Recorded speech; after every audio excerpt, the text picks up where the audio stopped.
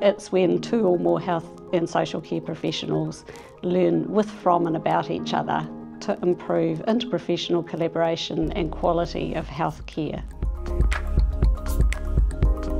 Learning a lot more information about everyone else was the best part from it. The ability to work as a team amongst all the health professionals and how that they all come together and bring their own unique abilities, and how we can use those and the knowledge that they have to come to a plan and a goal for our patients. By learning together, they will be able to work together. If you study in silos and then suddenly on the work floor you have to work collaboratively, you have no idea what other people can contribute to the patient care. Students would be able to carry over the skills that they will learn through this program, especially in terms of communication and collaboration, and they could eventually trickle this into their respective careers once they graduate, with the ultimate beneficiary being the patients that they serve or that they care for. I was on the program with another nurse in my class, two pharmacists and a trainee intern doctor,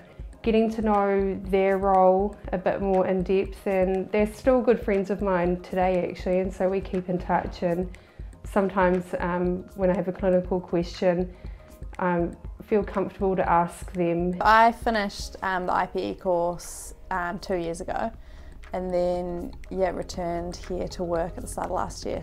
I think what made me want to come back to the coast was partly the fond experience that I'd had here on the IPE program. I don't think I would have considered coming here if I hadn't have had that experience here initially. We often think that we work well in teams, but in fact we're not doing it very well. We're creating spaces where students can safely practice working as a team.